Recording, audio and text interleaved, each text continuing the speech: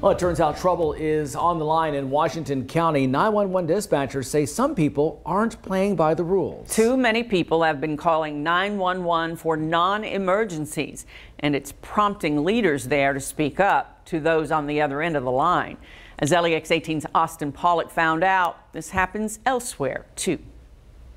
911, where's your emergency? I don't have an emergency, except I need a telephone number.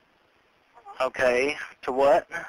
Springfield Post Office. This is a real call made to Washington County 911 last year. Okay, ma'am, you shouldn't be calling 911 for a number to a post office. These don't sound like emergencies. Captain James Crouch with Washington County 911 says these calls aren't rare. It does happen on a weekly basis. I'd say maybe even once a day, sometimes multiple times a day. That may not seem like a lot. And if someone's calling 911 to ask you a question that can be asked on a 411 line or calling our administrative line, it just ties up those resources. Resources that can be life-saving if there's a medical issue, crime, or fire. Whenever you're tying up those resources, you're taking away care from that person who's actually in an emergency. Crouch posted to Facebook earlier this week to remind people when to call 911.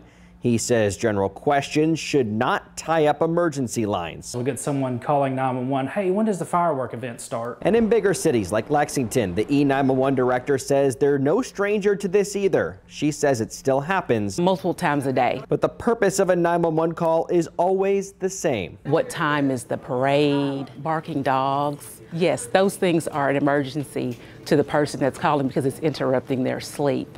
But truly, it's not a 911 emergency. To report a crime in progress, a fire, or a medical reason, call 911 if you think there's actually an emergency. To report traffic congestion, ask about government services, electrical outages, or to find an address or phone number, those are not 911 emergencies because, once again, 911 calls, those are the most serious life and death calls. Reporting in Washington County, Austin Pollock, LEX 18 News.